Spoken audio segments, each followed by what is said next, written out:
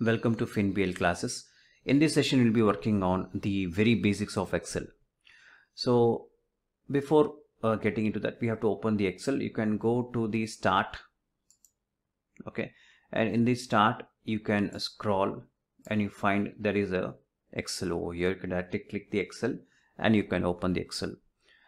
Or you want to open it in a shortcut way. You can have in the keyboard, you have a command called Windows, right? WIN, or there is a window, dark window which shown in your keyboard below the space bar, left with the left of your space bar. Press Windows plus R, Win plus R. You have a dialog box open called Run dialog box. In that you type Excel and press OK. So when we press OK, automatically the software opens, right? So in this I'm using Excel 365. You can use any version of Excel 2013, Excel 2010, or advanced version of Excel also, but the functions remains the same. So I'll be opening the blank workbook over here. Now this is your when you open the Excel, you find the whole lot of view which is coming up over here. So when we talk about the Excel software, there is a term called among the programmer, we call it as a concept called OOPS or OOP, right? So OOP is nothing but it's like OOP. We call it as object oriented programming. So nothing new in this.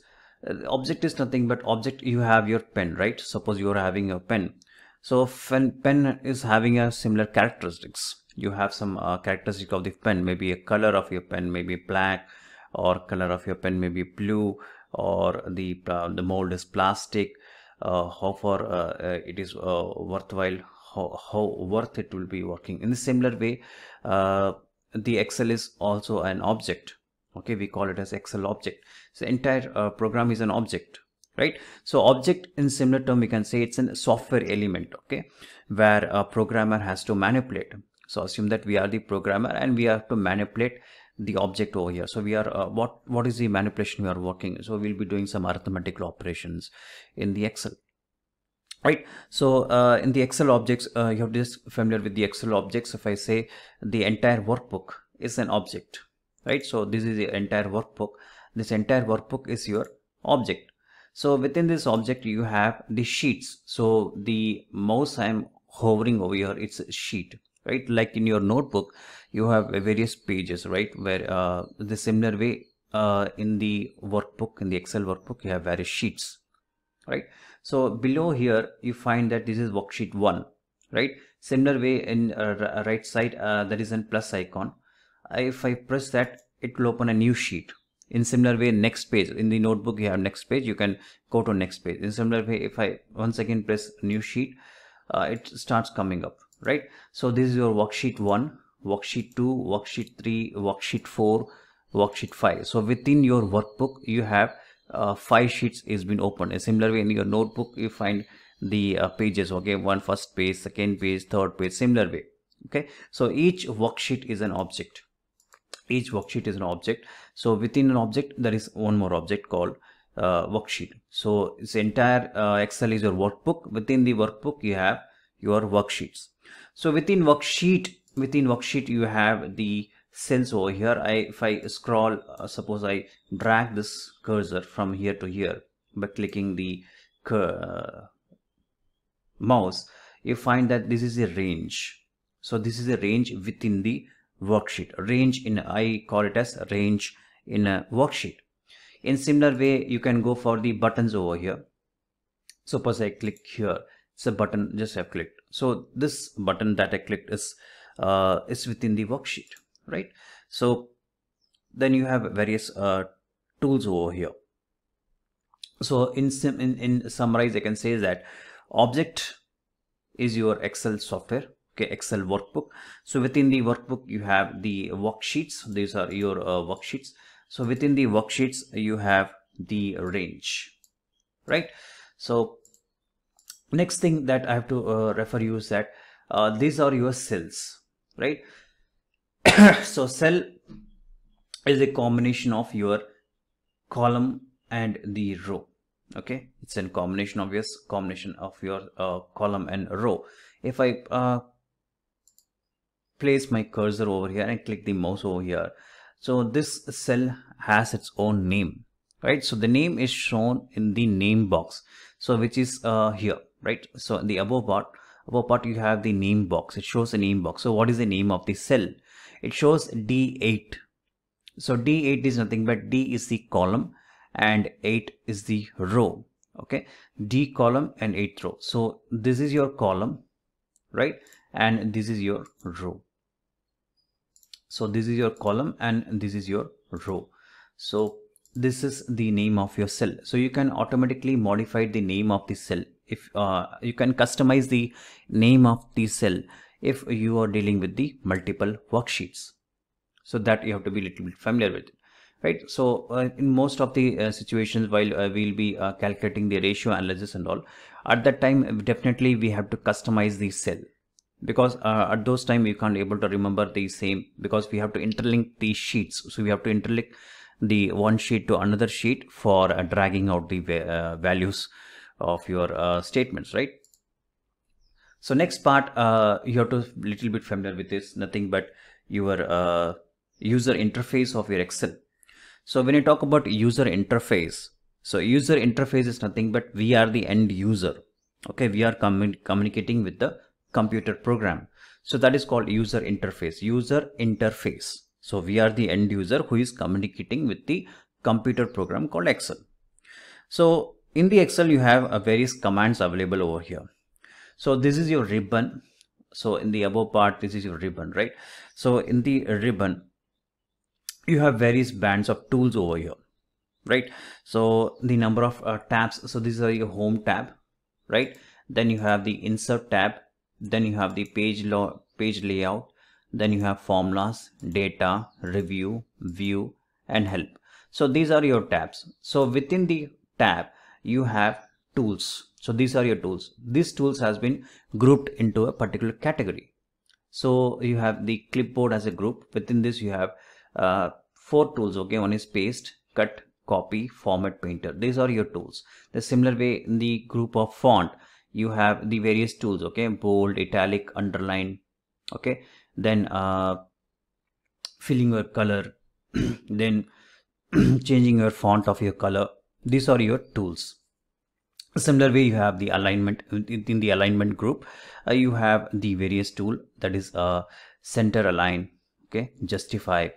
In similar way go to the number, this one you have the various tools, percentage, comma, increasing the increasing the decimal point and decreasing the decimal point.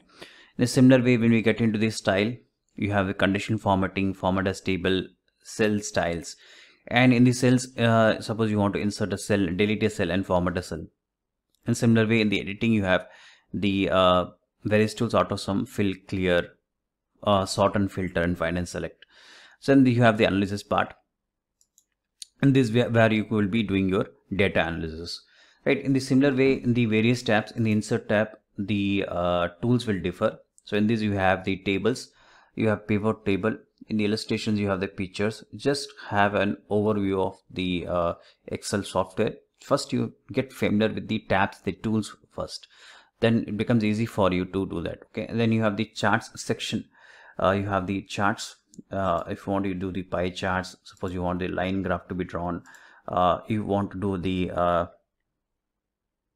bar, right, bar diagram. In similar way you can go for the combo, right, combination of your bar and line chart. So these are the things that we mostly use for our analysis part, to prepare a dashboard in Excel. Then you have one more tab, page layout. Within the page layout we have the themes, okay, color part, page setup. These are your various tools. These are your tabs. Within the tabs you have various tools over here. In a similar way, formulas. So these are the formulas that we normally use, function formulas, okay. financial function formulas, then logical function formulas, then your text-based functions, then we have date and time functions, and you have lookup and reference functions. Then we get into math and trigonometry. So we'll not be getting into mostly on math, and because we'll be mostly looking around the date, time function, text function, logical and financial functions. If you want to do, you can go for more functions. In similar way, we can also do a customization of our own function also. It's not like that we have to be just get limited with what the Excel provides us. We can also customize our own functions also with the help of the VBA macros. And next we have the name, defining a name. So this can be done, right? Then this is nothing but formula auditing group. Within this we have the various tools tracing the dependence. This will be working when we get into the financial modeling part. At that time I'll be helping out what is the purpose of this one. Then you have within the data, you have the get and transform data, then you have the queries and connections. So these are the database related part, okay, from where you can able to import your data, the format of maybe CSV format or from the web or from the table or range. So these features may not be available in the basic version of Excel, but I'm using Microsoft 365, so these are the thing they are providing it, okay. So then you have the various data tools, and we will be doing some waterfall analysis. The waterfall analysis, we have to see the scenario manager, goal seek, data table. These are very important for our purposes. Similar way, we have to do the grouping part and ungrouping and subtotaling within the groups. The group of making the cell to be group. I'll be showing you the overall of this one. Then you have the review tab. Within the review tab, you have the proofing. So okay, spell check can be done. Then thesaurus is nothing but similar to your dictionary, right? Then workbook statistics, this we will be doing, right? So then you have the product version is very important, because whenever we create a financial model, ensure that the client should not know what is being done. So you have to protect some part of your sheet, right? So sheet, similar way you can protect your entire workbook by putting some passwords, right, where another person can't able to access in behalf of your absence. So this is very important. Then this they have put the signature, hide all of ink your document. This will be getting into later because this is not required, but these are very important for protecting your document. Then you have the view tab. Within the view tab you have various toolbars. So normal, this is a normal view. Then if I click the page break view, this is your page break view. So this will be mostly helpful for taking printouts, right? So while printout, we have to do some formatting. Then we have the page layout format. Then you have the custom view. So as per the requirement, we can do a custom view. So directly go to the normal view. This is your normal view. So automatically you find that there is a line which is coming over here, right? So this will be helping out about the printout you will be. So page 1, page 2, page 3, right? So next thing is that you have to be a little bit familiar with the mouse keys, okay? So mouse, what I'm hovering over here. Next thing is that you can press in the keyboard, you have a function called Alt, right? Alt key, you press Alt key. So when you press an Alt key, you find that automatically a rectangle box, a square box opens over here, okay? Automatically it shows the first letter, okay? So shortcuts, right? So file, you can press, if you want to open file, Alt F, the file will be there. Then Alt H, Alt N, Alt P, Alt M, Alt A, right? So when you do that, it will work out. Similarly, I press escape and it just goes off. Suppose I press Alt H, okay? So when I press Alt H, the home tab is being activated. Within the home tab, you have the various tools, shortcut keys is been shown to you. So in this, once again, you have to press the shortcut keys which is required for you. Suppose you require copy, you can press C.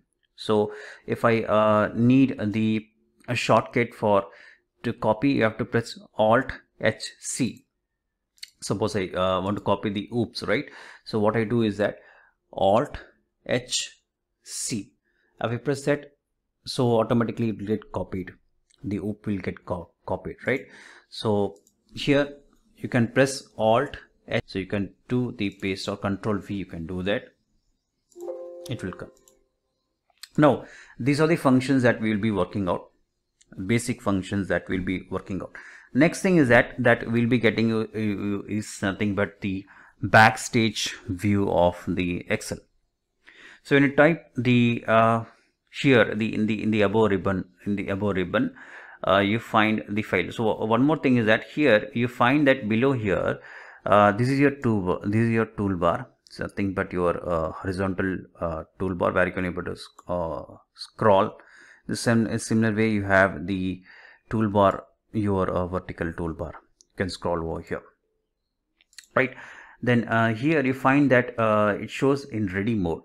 So when you type here something else, so say suppose I type jump, automatically you find that it converted into enter. So it means that Excel shows you that you're doing something, you're doing some operations within the sheets, right? Right now, when you want to see the backstage view of the Excel, you just type the file. So this is the backstage view of your Excel. So what is this backstage view? It performs the document related activities. So what is this document related activities? Similar way, right? Opening a new workbook or opening an existing workbook, right? This information, saving the workbook, or save as you're saving the this workbook, and save as will make a copy of the workbook. We can make a copy of the workbook in another name, right?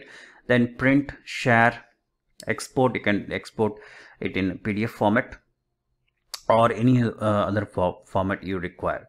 Then publish, close, publish, you can publish this in your website. If you're having your website, you can publish directly into that.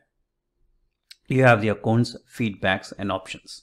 So here last thing, we have one part called options. So when you click option, a new Excel options dialog box opens. So in this we have to do some settings. Mostly in this we have just have an overview of this one. In this you can do the formula. Okay, formulas where suppose you want to do some iterations, and also suppose you want to do some functions, right? So at the time it will be useful for us. Then it's regarding data, setting your data part. Okay, proofing. Then you have the save settings to be done for a save. Then suppose you need the language to be preferred, that can be set. Mostly language will be in only English for us. So accessibility.